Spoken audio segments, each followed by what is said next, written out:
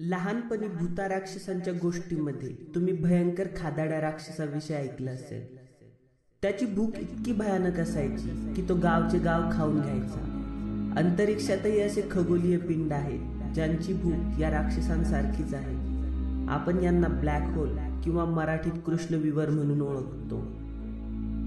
नमस्कार मित्रांनो, तुम्ही पाहताय गॅलेक्सी मराठी, तुमचं मराठी स्पेस चॅनल। कृपया आपल्या या चॅनलला सबस्क्राइब करा। हे बिलकुल फ्री आहे आणि याने आम्हाला खूप प्रोत्साहन मिळेल। ब्लॅक होल अंतरिक्षातला असा खगोलीय पिंड आहे ज्याचं गुरुत्वाकर्षण अफाट असतं, इतकं अफाट की सूर्यापेक्षा मोठमोठ्या ताऱ्यांना करोडो मैलावरून ते लीलया आपल्याकडे खेचून घेतं आणि आपल्यात सामावूनही घेतं। इतकंच नव्हे तर प्रकाश सुद्धा या गुरुत्वाकर्षणापासून वाचू शकत नाही आणि म्हणूनच कृष्णविवर दिसून येत नाही। याच दिसून न येण्यामुळे याला ब्लॅक होल किंवा कृष्णविवर म्हटलं जातं। इतकं सगळं गुरुत्वाकर्षण नेमकं येतं कुठून? तर एका अत्यंत छोट्या जागेत खूप सारं द्रव्यमान असल्या कारणाने त्या जागेचं गुरुत्वाकर्षण खूप जास्त होतं आणि हळूहळू ते जवळपासच्या गोष्टी स्वतःकडे ओढून घ्यायला सुरुवात करतं। ओढलेल्या वस्तूंचं वस्तुमान नंतर या ब्लॅक होलला मिळतंच, पण आकारमान मात्र तेवढंच राहतं। यामुळे या विवराचं गुरुत्वाकर्षण दिवसेंदिवस वाढत राहतं। ब्लॅक होल सारखी काहीतरी गोष्ट अंतरिक्षात असू शकते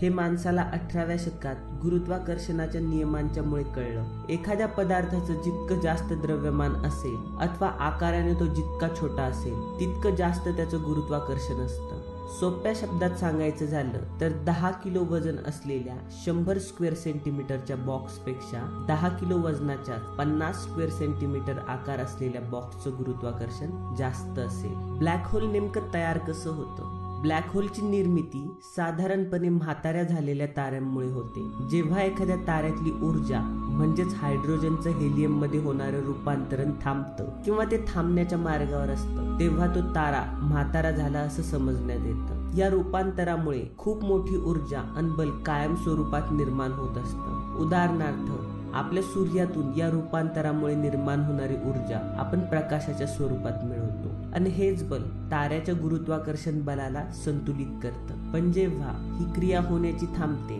तेव्हा त्या ताऱ्याचं गुरुत्वाकर्षण बल खूप जास्त प्रबळ होऊन संपूर्ण पृष्ठभागाला केंद्राकडे ओढायला सुरुवात करतं आणि शेवटी हवा निघलेल्या फुग्यासारखा तो तारा हळूहळू आकुंचन पावण्यास सुरुवात होते। आपल्या सूर्या एवढ्या आकाराचा तारा 100 स्क्वेअर किलोमीटर इतका लहान होतो।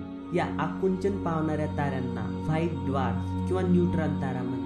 तारे सर्वसाधारणपणे हजारो कोटी वर्ष आपली ऊर्जा संपवायला लावतात। तारा जितका मोठा तितकं त्याचं गुरुत्वाकर्षण जास्त, म्हणजे तितक्याच जास्त वेगाने तो आकुंचन पावणार आणि तितकाच जास्त छोटा होणार। शेवटच्या टप्प्यात हे तारे एका धुळीच्या कणापेक्षाही लहान होतात आणि ह्याच अवस्थेला ब्लॅक होल म्हटलं जातं। पण वस्तुमान तेच राहिलं आणि आकार लाखो पटीने कमी झाल्या कारणाने या कणाचं गुरुत्वाकर्षण मूळ ताऱ्यापेक्षा लाखो पटीने जास्त प्रमाणात वाढतं। आता एक प्रश्न तुमच्याही डोक्यात आले असेल की इतकं लहान आणि न दिसणारं हे ब्लॅक होल एखाद्या ठिकाणी अस्तित्वात आहे हे नेमकं कळतं तरी कसं? कृष्णविवराच्या जवळपासच्या ग्रह ताऱ्यांच्या विसंगत अशा गतीवरून अंदाज येतो की इथे कृष्णविवर आहे। हबल सारख्या मोठमोठ्या दुर्बिणींनी असे दृश्य चित्रित केलेत की ज्यात एखाद्या तारेची अथवा ग्रहाचं वातावरण एका बिंदूत ओढलं जातंय। सृष्टीच्या उत्पत्ती संबंधी बऱ्याच थ्योरीज आहेत, त्यापैकी बिग बँग थ्योरी एक। ती असं सांगते की या जगाची उत्पत्ती हे एका कणामध्ये झालेल्या विशाल स्फोटामुळे घडलीये आणि वैज्ञानिक पुरावे सांगतात की म्हणूनच जग अजूनही पसरत आहे। बिग क्रंच थेरी ही पृथ्वीच्या विनाशाबद्दल बोलते आणि ती बिग बँग थ्योरीच्या अगदी विरोधात असं सांगते की विश्वाच्या शेवटी संपूर्ण जग हे जवळजवळ येत एका बिंदूमध्ये सामावून जाईल। कसा वाटला हा तुमचा एपिसोड? आवडला असेल तर लाईक करा, कमेंट करून नक्की सांगा तुमच्या प्रतिक्रिया आणि अजूनही जर तुम्ही सबस्क्राईब केलं नसेल तर वाट कसली पाहताय, लगेच सबस्क्राईब करा।